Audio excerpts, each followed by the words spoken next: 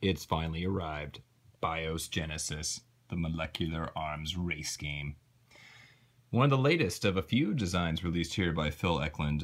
He also put out Pax Renaissance, he did with his son Matt, and also the Kyber Knives expansion. I have some of that stuff over there. Here's my basement, by the way. It's a gaming basement. There's no TV. You can't quite, maybe you can see it. There's Pax Renaissance. I also have Greenland, Pax Pamir there. I got the expansion Kyber Knives, but this is the one I think that's been getting a lot of attention. Pax Renaissance too, but this one I think is the long-awaited Genesis game from Phil Eklund. And I've had it here for about a week. I've had a chance to kind of play through it a few times. And I thought I would like to do a sort of introductory video to go over how the game works, some of the components. I don't, not necessarily doing a full playthrough, although I might do that. But let's just sort of talk about how the cards interact, what you're going to do in your turn, and break it down. Because although the rulebook is, actually it's really nice, by the way. It's really like high glossy paper. I'm sure some people find that really annoying because they like to mark in their rulebooks or whatnot. But maybe that's a wargamer thing, I don't know. But the rulebook is quite large and has a lot of sub-points and different things that go in and out of it. So the first glance, of course, you would probably think, oh my goodness, this is going to be a very daunting undertaking to play this game. But it actually rolls pretty well. That's pretty fun. No pun intended, it is a dice game. It actually, once you start playing, you can actually get through the turns fairly easily. There are some interesting nuances, of course, in the actions allowed. And we'll talk a little bit about that. Again, I've only played 3 games, so it's not like I'm the master of strategy, but I've seen enough to understand some basic ideas of what you want to do. So yeah, let's take a look at some of the basic cards we have here. Okay, that's the rulebook. It's nice. I will say this is, again, a standard Eklund rulebook. It is very thorough. It is written sort of like almost like a technical manual in a sense. Everything there's no space wasted. It's a very efficient rulebook. And that can be maddening or great depending on your point of view. What I mean by that is that you will need to read the entire rulebook, including the glossary, if you want to get the full rules, if you want to understand everything that's going on. So for example, if you want to learn about atrophy, you need to come read about the atrophy rules there. If you want to start learning about, how certain things work. Like one good example we'll talk about is when you lose a mutation. I had to read in the glossary that the mutation actually goes back into the lower part of the deck of the bacteria where your home row is from. We're going to talk about that just in a second, but that's one little example of something you need to read the complete rulebook for. So yeah, spend some time with it if you get it, or look over the living rules, because of course there's already been modifications, so this book is already out of date.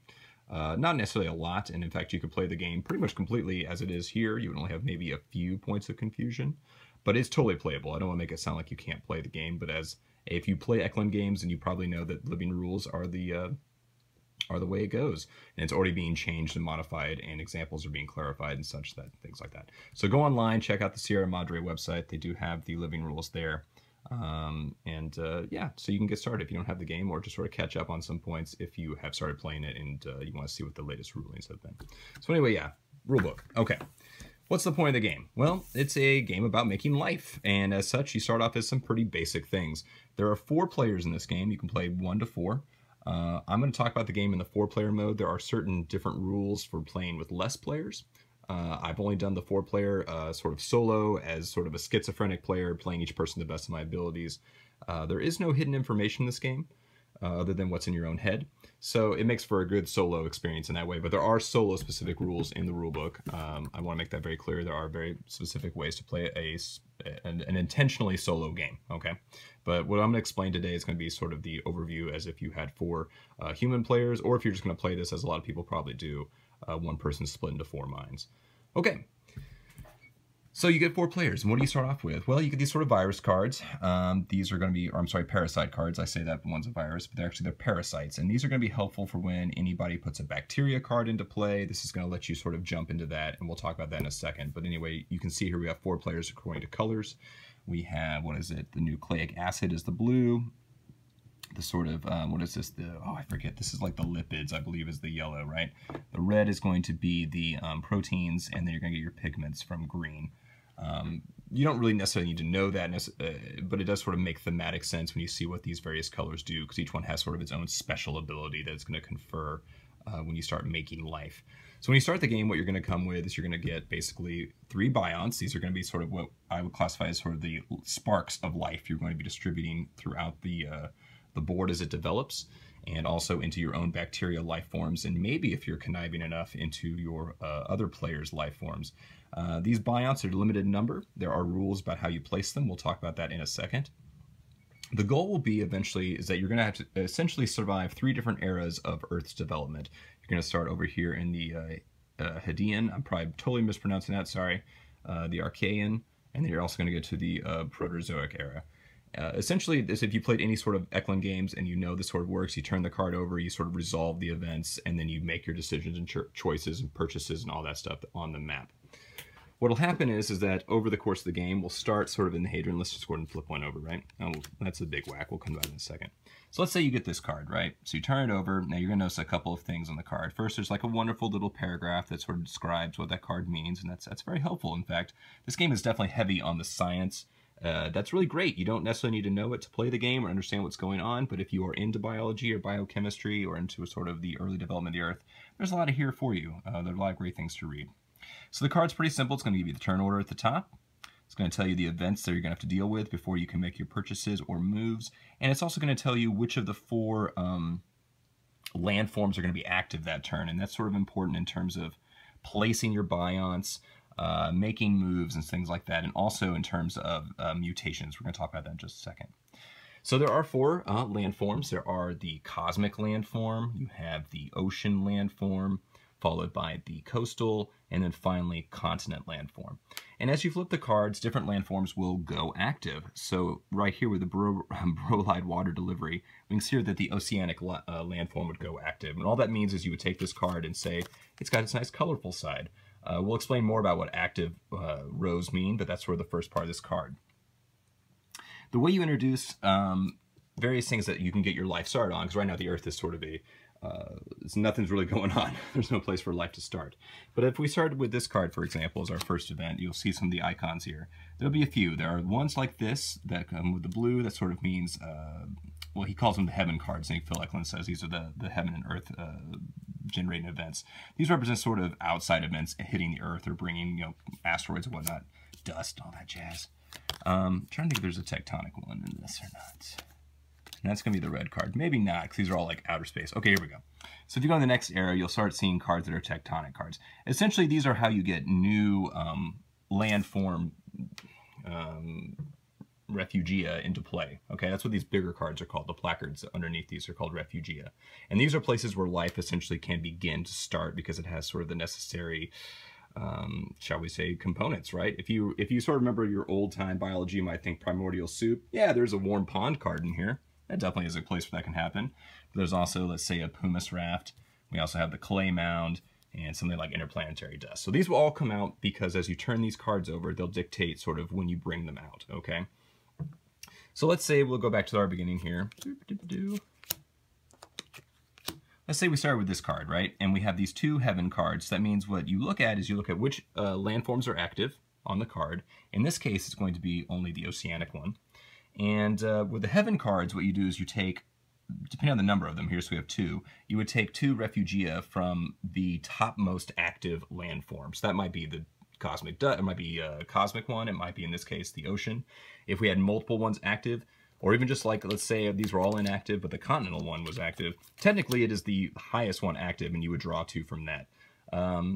If you get the tectonic one, which is that red one I just buried way down here, which is the red one there, that means you take a refugia off the lowest active landform mass, which again, theoretically could be a cosmic one, because that could be the only active. It's possible, not likely I don't think, but it is possible. So essentially you're going to flip these cards over, you're going to see which landforms are active, and if they're active and have one of these cards, you're going to start putting out new refugia. So if we had that one card that said, hey, ocean is active, and we're going to put out 2 refugia, you would simply be like, clay mound comes out here, green rust fumarole comes out here, okay? This is where you're going to start placing your bionts. It is where players start competing to generate bacteria, which is sort of the, the microorganism that leads you towards the eventual goal, if you can or lucky enough, start developing macroorganisms. We'll talk about those in just a second. So if you get a refugia out, the first thing you do is you look at it and you say, okay, lots of information on the card. What are we talking about here? Well, essentially, this is where you're going to start putting your bionts, and it's where you start rolling dice to get sort of the life started. When you first put a Refugia card out, you're going to want to look down here at the mana structure. That tells you what kind of cubes are going to come onto it in the disorganized area. So this one comes with a red, a yellow, and 2 blue. Ignore the dots. I'll talk about that in just a second.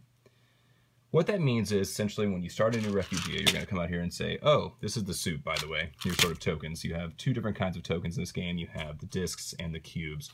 They mean different things. If you've played Eklund games, they mean different things when put on different cards. So we'll talk about that in a second, but that is the basic components. You have cubes, discs, and also these little domes, okay? On a Refugia, cubes become known as mana, and mana is sort of like, just like it sounds like, the very basic building block of life. So in this case, when you put this one out, it will get a yellow cube, it's gonna get 2 blue cubes, I'm gonna do them out here, one-handed. Blue, and then it also gets a red, right? Once you've placed all these out according to events and you've resolved all the events you have to deal with, and we'll talk more about this in just a second, resolving some of the other ones. Then when it comes to your assignment phase, what you do is you'll take your Bions, depending on the player order, right, dictated by the card. You get to move through and assign your Bions. And so if you had these 2 active and red went first, red might say, oh yeah, I'm going to go to the clay mound. And what happens is you'll put it in the organized area, and then everybody will assign their Bions. And then once that's done, you're going to start rolling to see if you're actually able to take some of this disorganized mana and move it to the top where it becomes organized, because organized allows you to begin to form more robust life, okay? There are issues if you have, say, competing Bions on there. Let's say when there's only a few, especially in the beginning of the game, there's a lot of competition to put different things different places. So you might get like 3 people in one space, right? So there's 3 Bions there at the top. And in that case, what you want to do is you want to see who controls that Bion, who's going to be sort of the dictator. I forget the exact term they use. That's pretty bad because I want to try to use the exact terms. But essentially it's the person who's going to control what happens on that card. Because when we get to the end of everybody assigning their Bions, that's when we roll and kind of see what kind of results we get from people being on that and sparking life. And we're going to see if anything really comes about it. But essentially you don't roll for each player, you just roll for each Refugia with Bions on it. That's why it's important to see who makes the decisions. The way you can tell who's in charge of any Refugia is you simply say who has the most amount of organized cubes and or domes. Right now there's no cubes up there because we haven't activated any, but if we look here, everybody's tied, right? There's just 1 Bion of each color. That's when you come down and look at the mana structure, and you say, okay, well we got 3 of them, but red is here, and red is at the very beginning. You start looking at this list, right? So if red was here, and there was a tie, then red gets to go first, or red gets to make the decisions, essentially. If red wasn't here, and it was just blue and yellow, then we see that yellow would actually make the decisions, right? Because, you know, they actually come first before blue does in the structure. Now if it was, you know, say blue and green, right, on the clay mound, in this case, blue would go first, and we know that because even though there is no green mana cube, that's what the dot sort of indicates. It's like the player order for the card itself, and that's why you'll see some cards that have different dots on them, because they didn't get a red cube, but there might become a case where yellow and red are competing here, and in that case, yellow would have the advantage in ties. The way you sort of dictate who else besides having just these Bions count as 1, you also look at potential enzymes that you might put on the card, and those come from your discs that you will accumulate. We'll talk about that in a second, but you can place those, and those count as something, as numbers towards your total. So if we had this situation going on, we wouldn't even have to look at the mana structure because automatically yellow has the advantage. It's got 1 Bion and 1 enzyme of its color. On the Refugia. You also look at any cubes that may have been accumulated, right? So we'll talk about that in a second too. So in this case, if we had this going on, again, yellow would clearly rule.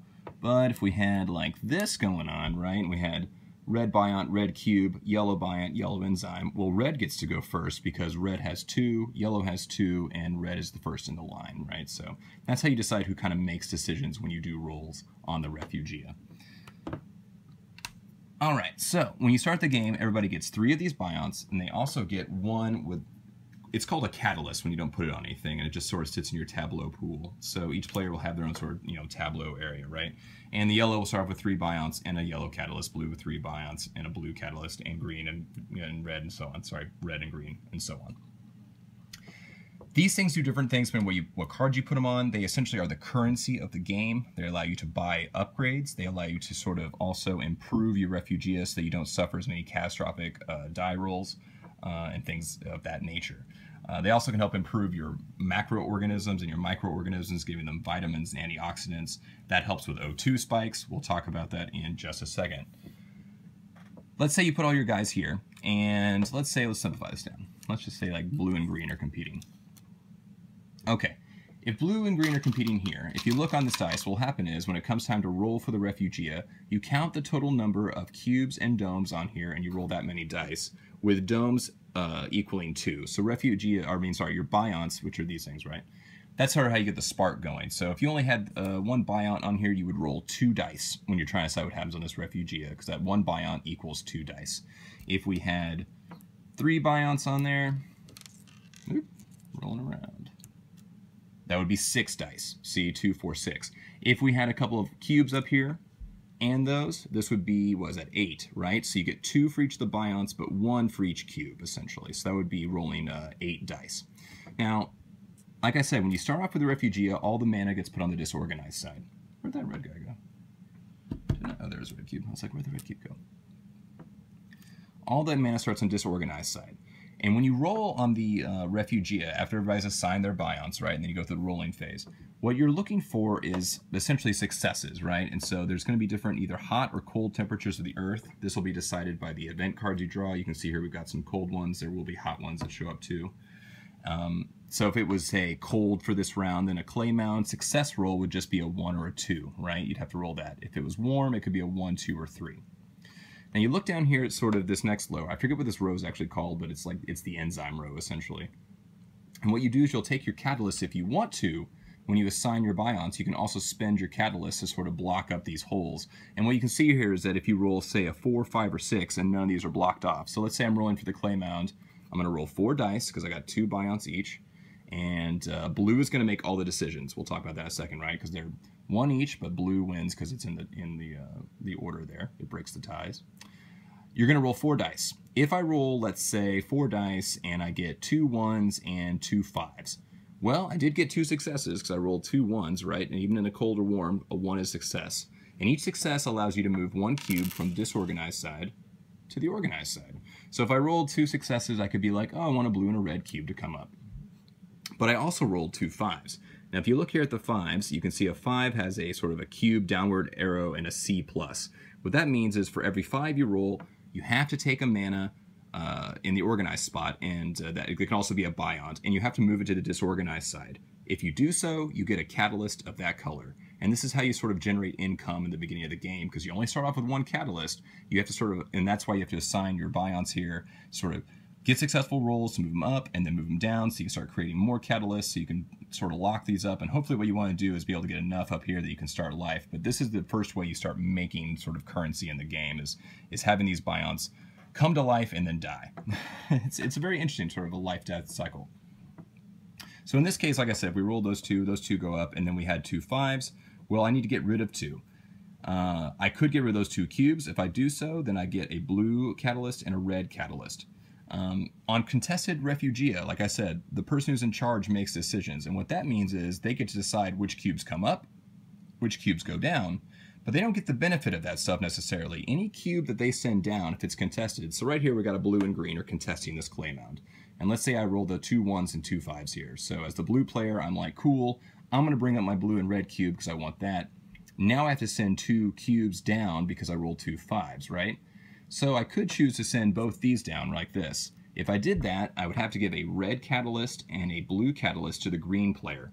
Or if there was, say, a yellow player here as well, that's not red, or, I'll mess it all up. But let's say that happened. I would have to give those 2 to him, because anytime there's contested, the leader, the decision maker, has to give all the sort of spoils of the catalyst gaining to other people.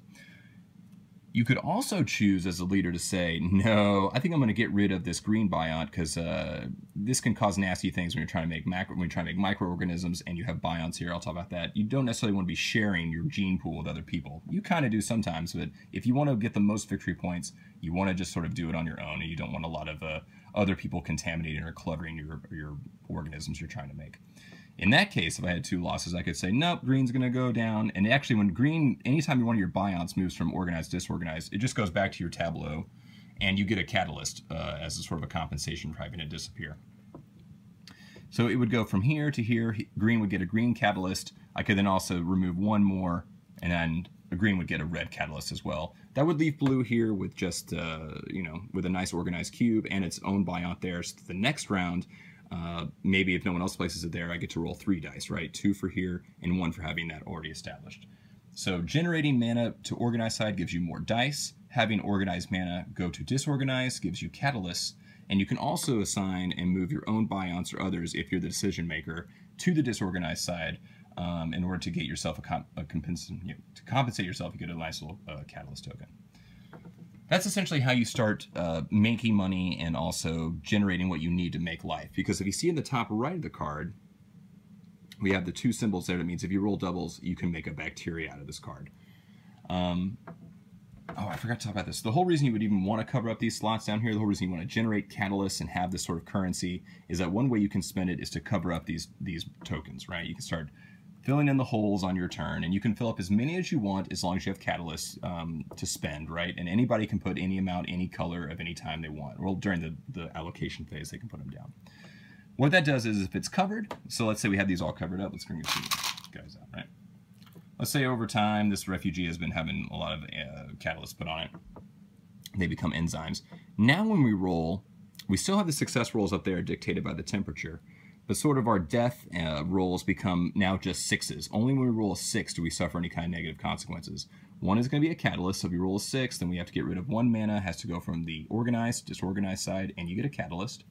Also, this other one means enzyme death, or yeah, enzyme dies off. So every 6 we roll, we have to get rid of one of our stored enzymes.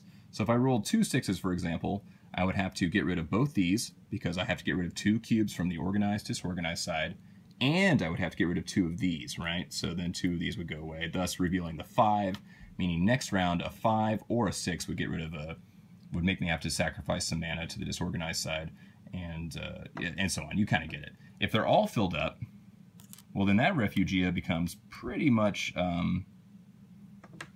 immune to any sort of negative effects. You're basically only going to be able to organize mana, and then you can start creating life if you roll doubles. There is one way enzymes can go away, and that is through an event that'll happen, UV exposure. Let's see if I can find one. Not UV, I'm sorry, a smite event, which essentially is going to be different, like, is there a smite event? There we go. Anytime you find one of these sort of like BP looking icons here, I don't know, that makes me think of the corporation BP. Anytime you get one of those, it does remove either the furthest rightmost enzyme on a card, or if there's no enzymes, it starts removing mana. And this is, you'll see a lot of these come through the game, and this is one way your refugees start really just taking hits and losing mana, and it makes creating life more difficult. Because if you don't know anything about this game, making life is a difficult endeavor and risky. So let's say we have all this competition going on, we've managed to do this or whatever, it doesn't matter on the type of the enzyme, so if they're all full and we have this, let's say through some sort of good luck, Blue has been able to get this as their final roll, and they rolled doubles. If they roll doubles, what they do is they can flip this card over and create a microorganism. When you do that, disorganized mana goes away, all your little catalysts you spent to become enzymes, they don't mean anything anymore, they go away. But any organized mana and any Bionts in the organized side stay. And what happens is you'll take these and you'll flip this card. Now it goes into your tableau and you have formed basically a microorganism, this nice little bacteria card. Now all the refugia will form the same microorganism. They do it through different ways. That's explained here at the top, and this is where the sciencey part is cool. Like if you want to know how this GNA lipid world, you know, or guard marine bacteria forms, or how it gets energy, boom, there you go. But this diagram at the bottom is the same for everybody. And when you make life, you take all your organized cubes and Bionts that you had surviving, right? And you place them on here, and this is called your starting chromosomes, okay? So we had 2 blues, we had a yellow, we had a red, okay? If we had made life, there was a green Biont, say, in the organized side, and we weren't able to get rid of it through like we were saying, when you roll like a 5 or 6, when you have this catalyst sort of exchange of mana to disorganize for catalyst, right? If you weren't able to get rid of it through that, and it remained on the card when you make life, then it comes into your organism as a sort of a foreign gene, but it helps you out, right? It becomes a chromosome, but this is now a foreign gene.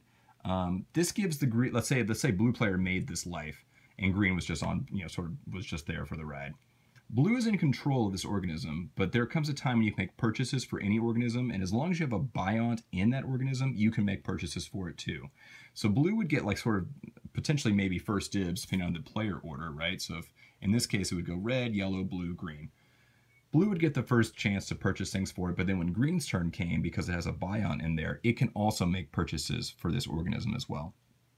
That's important in terms of competition because maybe you want to slip into somebody's organism and use up all the resources so that they can't really improve their life form while maybe you have another one over here that you're focusing on and you're going to make great, right? But you're going to try sabotage. That's one thing you could do.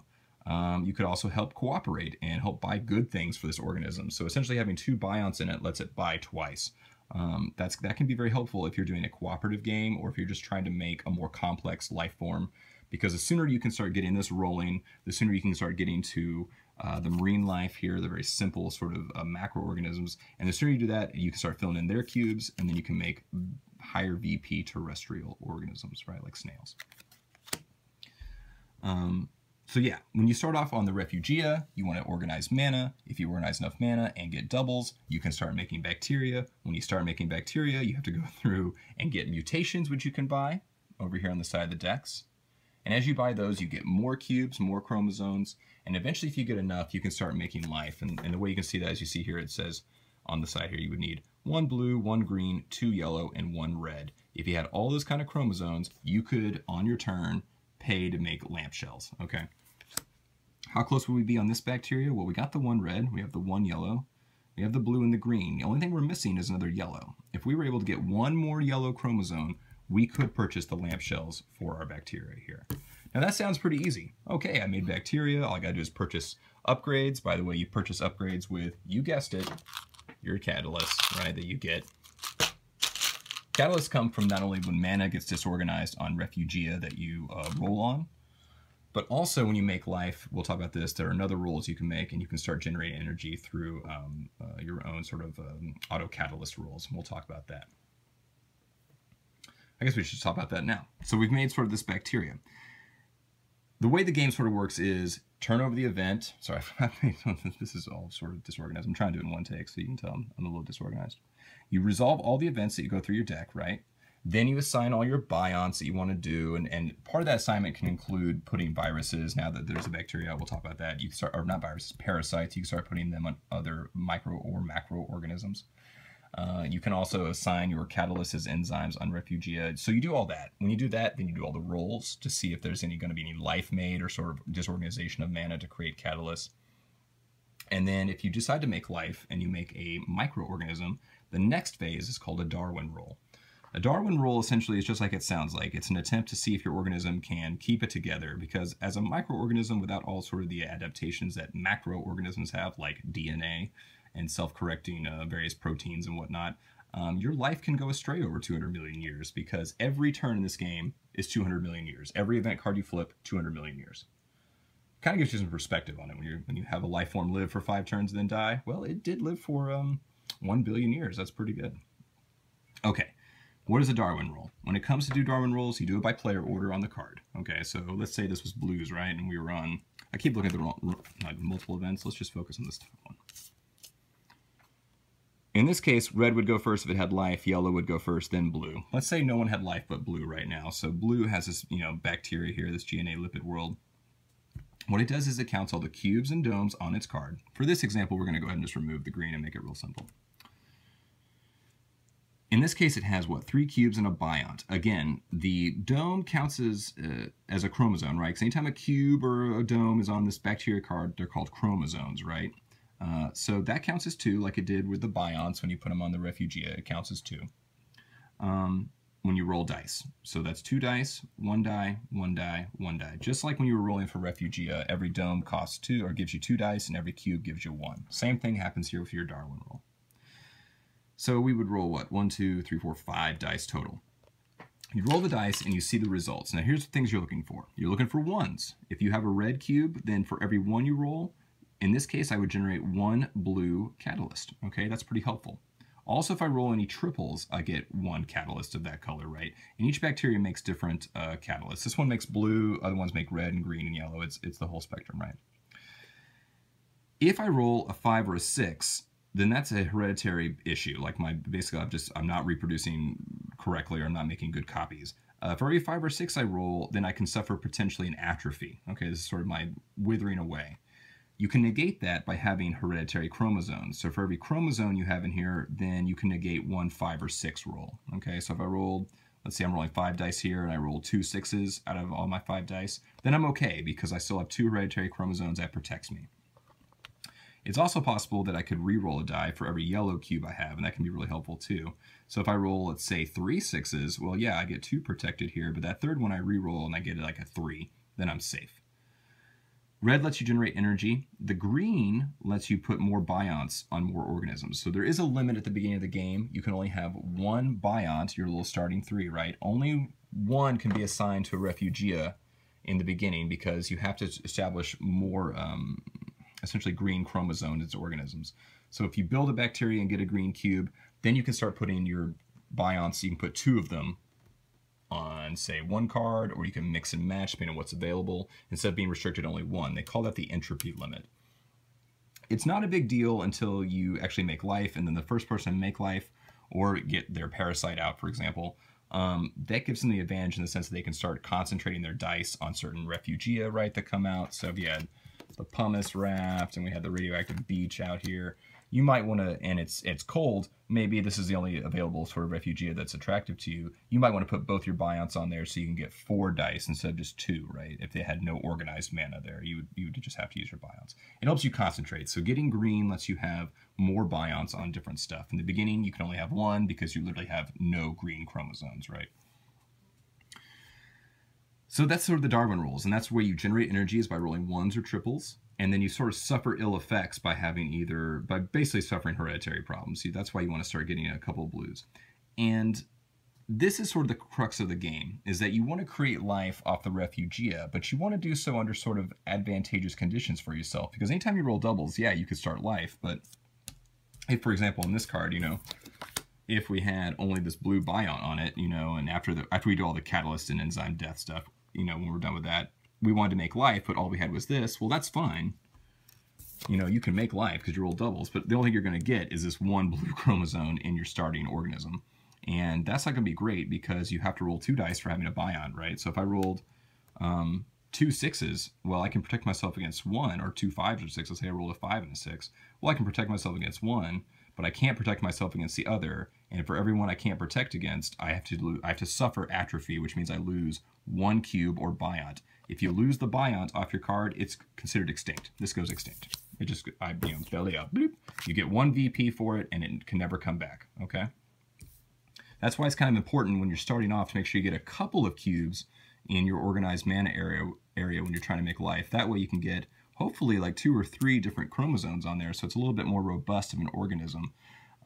Because there's also other things that can kill you besides sort of rolling 5s or 6s.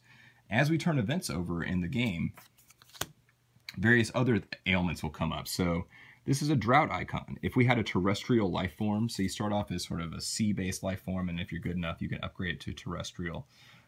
They suffer drought effects. So there's ways to negate it, but they can suffer that. And if you can't protect that, they lose an organ or a cube. Basically, they suffer atrophy effects. Okay. There's also oxygen spikes. O2 becomes a big problem for organisms because oxygen is poisonous for most organisms unless you can handle it.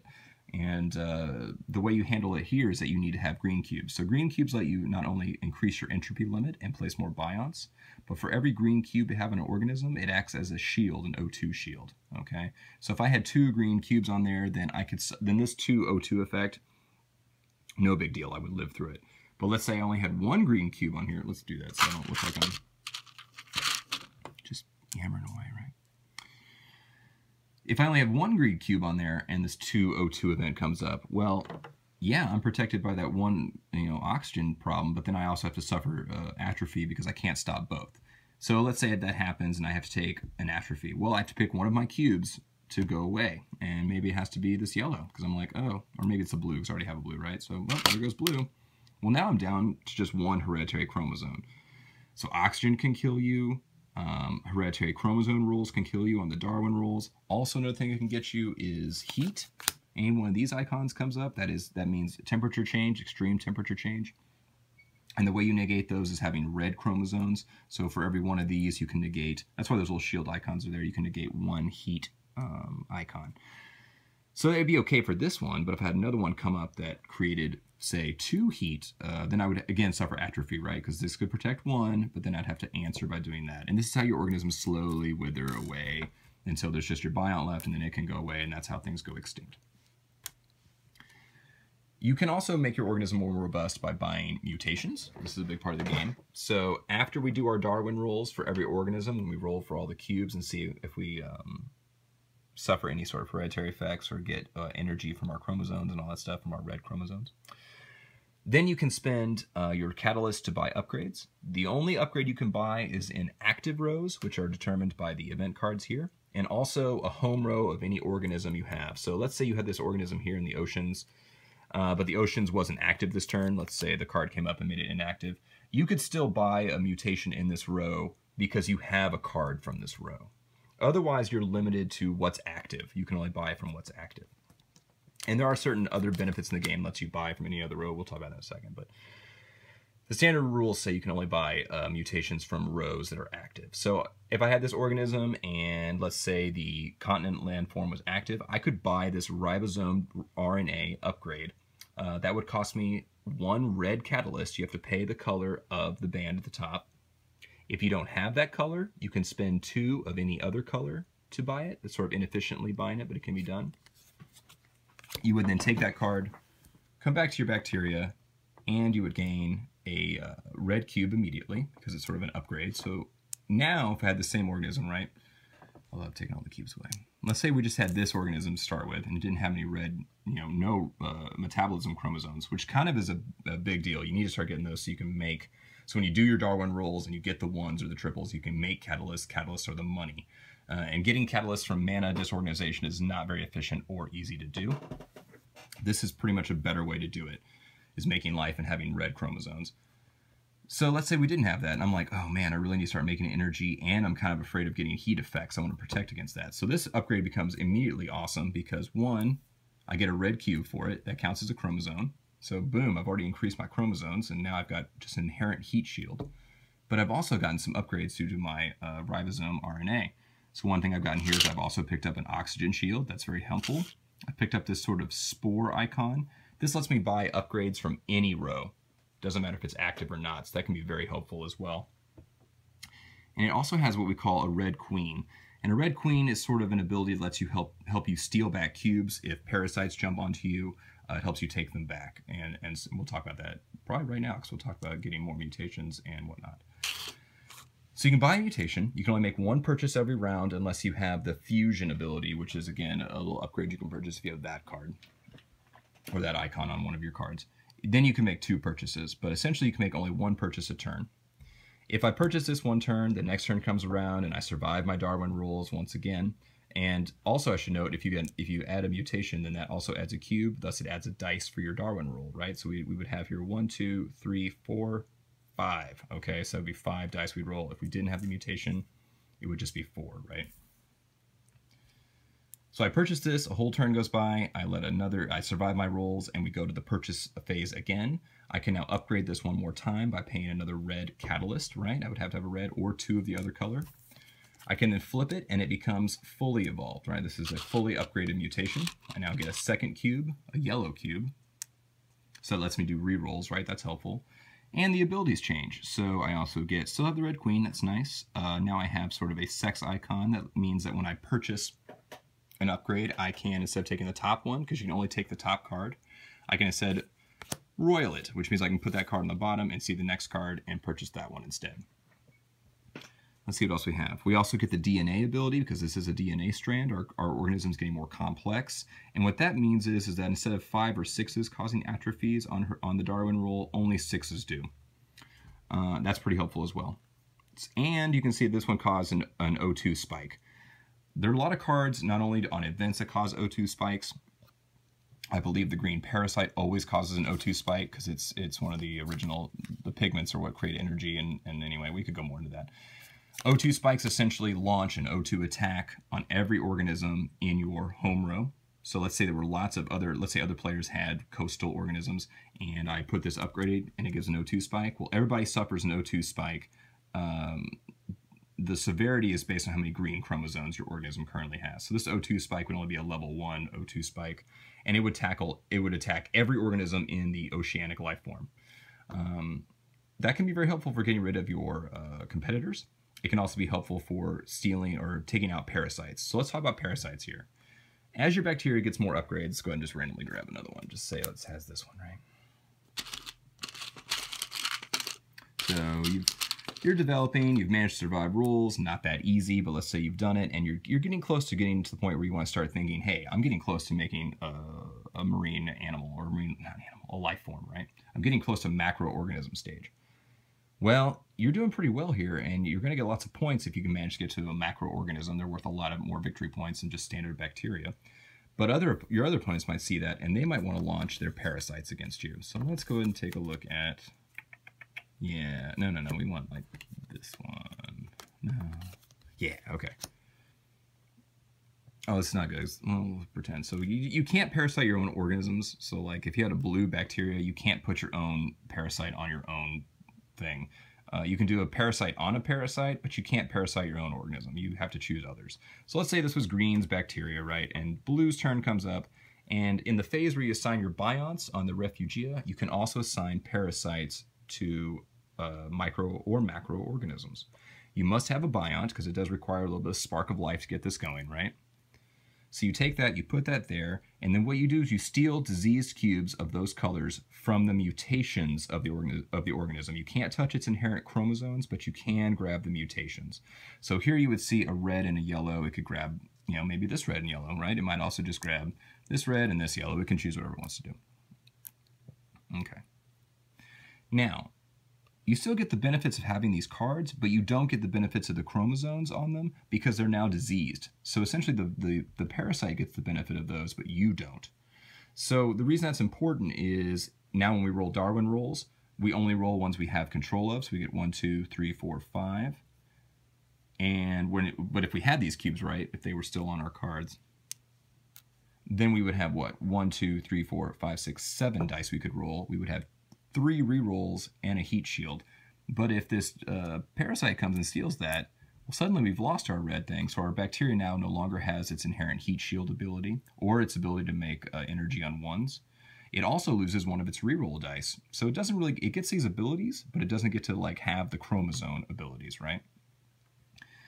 One thing that's important is because let's say I bought this upgrade and it makes an O2 spike. Well, it's going to attack this parasite because this parasite is considered an organism in the row of my bacteria, right? Because it's attached to it. Now, this parasite doesn't have a green chromosome, and green chromosomes, that's the one that protects you against O2 spikes. So if an O2 spike of a level 1 severity happened, I would have to lose a cube here. It'd have to be atrophied because it's just like a bacteria. If I can't satisfy the heat requirements or the oxygen requirements, I have to atrophy. In that case, I might say, ugh, goodbye yellow cube. Now, if that was, say, the only yellow cube from this upgrade, like this parasite had come here and stolen this cube from this mutation and then had to lose it through atrophy, this mutation goes away. If you lose the cube that it's attached to, if your bacteria loses it, or if you lose it as a if the parasite loses it or the bacteria loses it through roll, it just goes away. It goes back to the deck. And what happens is you would actually take it and put it at the bottom of the deck in the coastal region because your bacteria was coastal and so or oceanic, so you'd go up here and put it at the bottom of the oceanic deck. So parasites are really annoying because not only do they take resources from you, but they could potentially, through their own mismanagement, through their own bad rolls, destroy your mutations you've been trying to buy and upgrade your bacteria with. Parasites make Darwin rolls themselves. So when we do the Darwin roll phase, you're rolling for this. The moment after you roll for your bacteria, you immediately roll for the attached parasite. Same rules apply. You get 2 dice and 1 for every cube, 2 for the bionts, 1 for every cube. And they go through the same things. They have to avoid 5s and 6s. They can negate them with blue chromosomes. So if we had a heat problem come up on an event, let's say we drew an event that had, there we go, like 1 extreme temperature thing. This parasite could withstand it because it does have a red chromosome. If it instead had only the yellow chromosome, then it wouldn't be able to withstand that heat attack because it doesn't have a red. It would have to suffer atrophy and lose that. If it suffers enough atrophies that it removes its biont, it's extinct. But instead of it going away forever, it just goes back to be used again. Like these essentially can be used over and over and over. If your bacteria goes extinct, it never comes back. You just get 1 victory point for having it, and you've just sort of blown away a refugia and not done much with it. But it is one way you get a victory point. Okay, so we've talked about O2 spikes. Those can be pretty devastating for organisms. It can be devastating for you, and bacteria may purchase an O2 spike to kill off your organism, because the thing is that as long as you have a bacteria on you, when you make purchases, so you do your Darwin rules, it does its Darwin rules, okay? If it somehow makes energy on its Darwin rule, let's say it has this 1 here, like it has a red chromosome and it rolls a 1, then it makes energy for you here. It always generates things for you here. It can only spend your resources here. That's a pretty interesting rule too. Parasites have to spend resources of the organism they're attached to. They don't spend their own players' resources. So yeah, after you do that, and then we do the purchases phase, the bacteria can make its purchases, but then, bacteria makes its own purchase, but the parasite could then do its own purchase using your resources. So if you had a bunch of, catalysts down here, you had a red and a green, it could spend it to buy a red one or a green one, provided all the rules apply, right? You purchase from an active row or from a row that is your home organism's row. Let's say that this thing's, we've got this bacteria here, they've made their purchase, and this virus is like, I need some better mutations myself. It can spend its host's catalyst and grab legal mutations, and then you add those over here to the left, right? So then it gets a mutation, so it gets a cube now. And so on. Just like you would do for your bacteria here, this upgrades your parasites as well. So now this parasite has a blue chromosome, a red chromosome, and a green chromosome, and it has these upgrades. So it can start sealing cubes with the red queen attack. This HGT allows you to move bionts between organisms. That's a pretty obscure rule, but there is possible to have your bionts trapped. Like we said, when you make life, let's say you were in the organized mana area, and I don't know why I put that green there. He should have actually stayed over there. And let's say you had this sort of organism, and this is green's bacteria, but blue is now trapped in here. If blue somehow wanted to get rid of this, they would have to find a mutation that had this HGT on it. And if it did, then it could safely move its biont out, because once it's in a bacteria, it's trapped there unless it gets removed through atrophy effects. Okay, so you can purchase upgrades for your bacteria. That makes them stronger and more capable and willing to take down the host. Ultimately, you might go, well, what's the point of being a bacteria if you're just going to weaken and hurt the other player? Well, eventually, if this player does go macro, if this person gets enough chromosomes, they can do their own macro evolution, right? Or turn over the macro. Well, it doesn't turn over. What happens is you sort of pick the macro card you can afford, and you'll put it on top. Then, if there's a bacteria here and it's on this, and it's been able, or this, sorry, bacteria, why do I keep saying that? If this parasite was on this bacteria, then when the bacteria goes macro, this biont that was located on it, right, would get to now jump into the macro, and essentially you split victory points when it has its own gene in there. So that's one reason why you want to have a parasite, is because it can allow you to hedge your bets or weaken another player if they're kind of running away with a good organism. It can also let you sort of jump on their coattails, and when they go macro, they have to put you into their organism as well, and then you get victory points. You just share victory points based on that. The goal of the game is, of course, to amass the most victory points. You get a victory point for every extinct bacteria you have. If you have living bacteria, then you get a point for every cube or biont you have on it.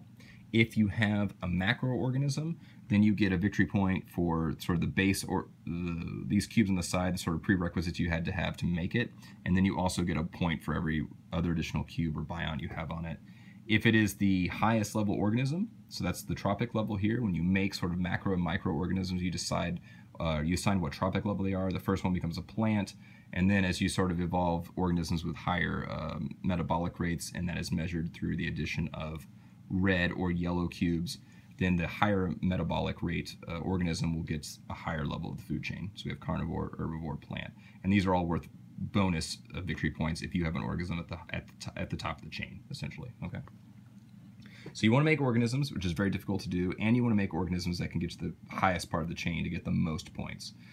Now, playing this game a few times, it is very difficult, I can tell you, to not only keep your bacteria alive, but also get to even a marine state, much less terrestrial. It's very difficult. You need to have a lot of good things go your way, or good rolls. It's very difficult to do this without having a foreign player get their own biont into your organism and thus sharing VPs. It is possible through some abilities to remove that biont. That is very difficult to do. You would need to get an immunology ability. Let me see if I can find that real quick.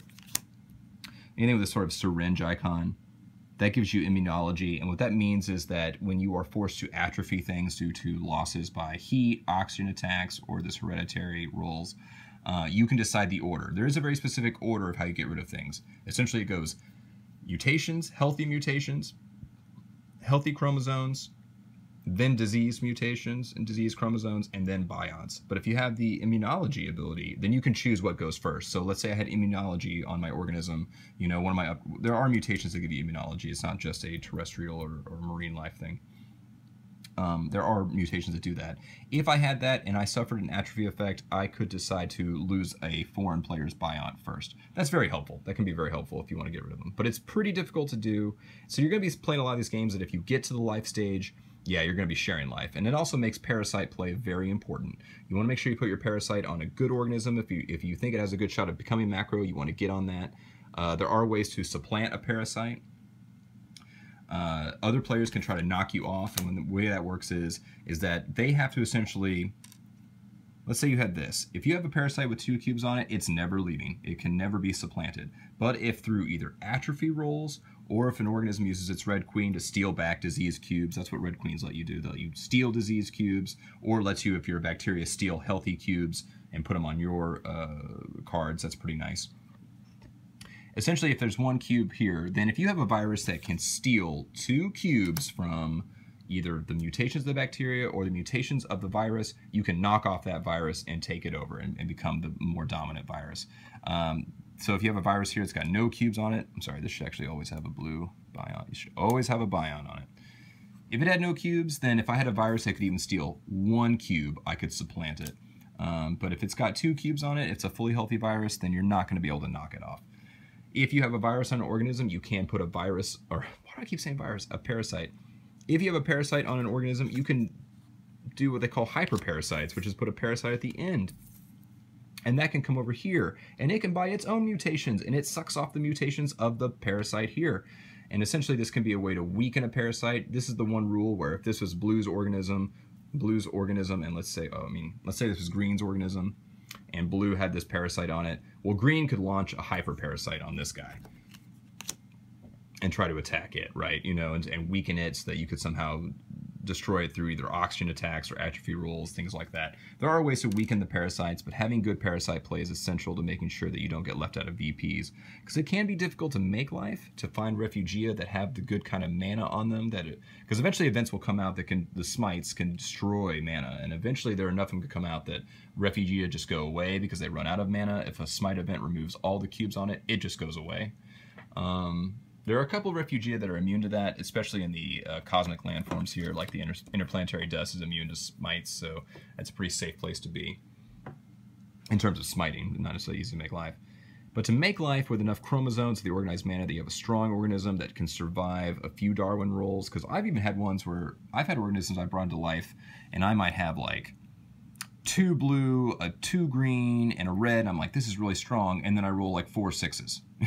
And then I have to atrophy a bunch of stuff because I can only protect against 2 6s here, and I lose 2 chromosomes. Then the next round I suffer a heat effect, and I don't have a red chromosome to block it. It can snowball on you very quickly. Yeah. This is a very fun game. I gotta say, it's really fun. There are a lot of moving parts. It's really not that complicated when you can start rolling through it. It is just complicated in the sense that there are a lot of options. You know, making life, deciding when to convert to life, deciding when you have enough good organized mana up here, learning to sort of take the bionts and go places where you can get the most cubes. So, you know, green putting its biont here, well, there's only green or yellow mana available here, which means if you make life, you can only put on green or yellow chromosomes.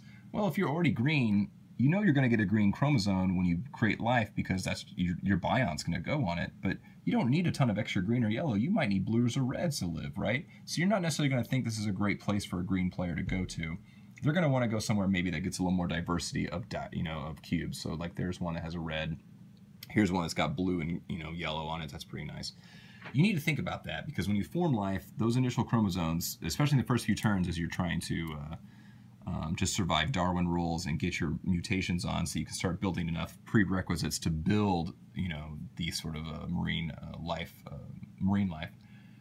It can be tough and you want to give yourself a good starting position. If you wait too long to create life and you get through most of the deck and you're in the Protozoic era where a lot of oxygen events are happening, it's going to be very difficult to get to marine life or terrestrial life. You just won't have enough turns to get enough mutations, survive enough parasite attacks, survive enough rolls, and all that jazz to get to this level.